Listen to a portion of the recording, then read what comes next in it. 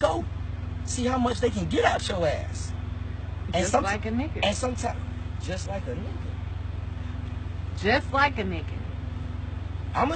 So y'all means y'all babies out here. No. We're made what?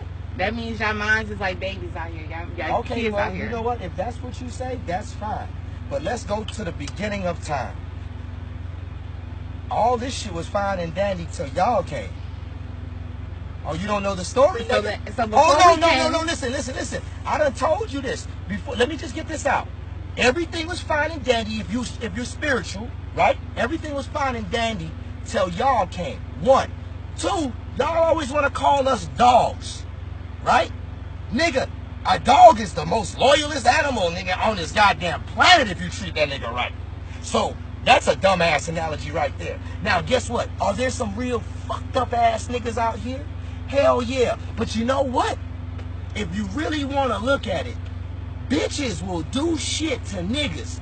Like, me and you could be in love, and if you're hurt, you will take it to limits that I won't. As a man, I won't do certain shit.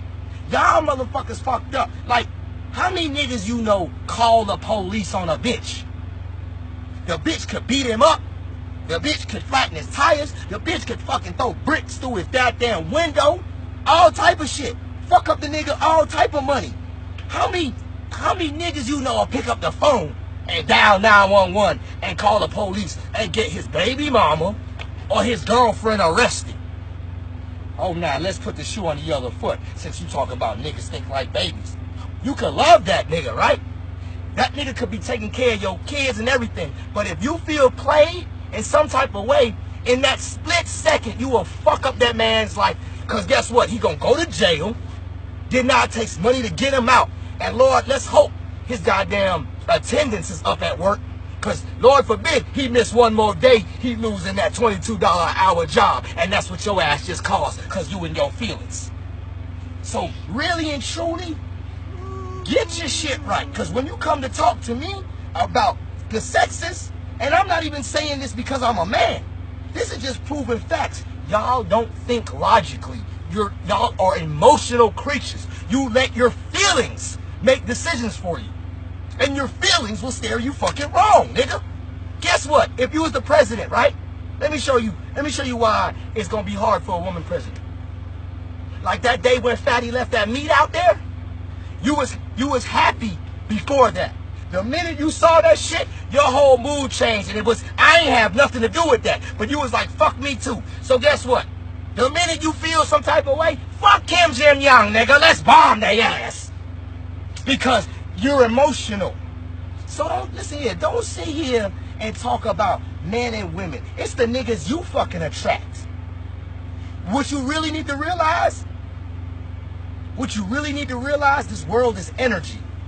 It's vibes. It's waves. Nigga, the people that come into your life is the motherfuckers you attract into your life. And that's why I tell you, you need to change your motherfucking thought process. Look at the shit you watch on TV. Do you watch anybody having no positive relationships and shit like that? No, you watch a bunch of drama on fucking TV. Nigga, you're bringing that shit into your life. That's what comes into your life. The eyes are the window to the soul. The ears are the window to the soul. Look at the shit you constantly watch. Look at the shit you constantly listen to. And guess what? You can't say that ain't the type of niggas that you get in your life. The same type of shit you watch on TV. Oh, they trifling ass. That's the niggas you get. Okay, now take your ass to bed. Nigga, why is you looking like that? Because, nigga, what you got to say? I don't have no rebuttal for you. I want a rebuttal. I don't have a rebuttal. Yeah, you can't. So what would be the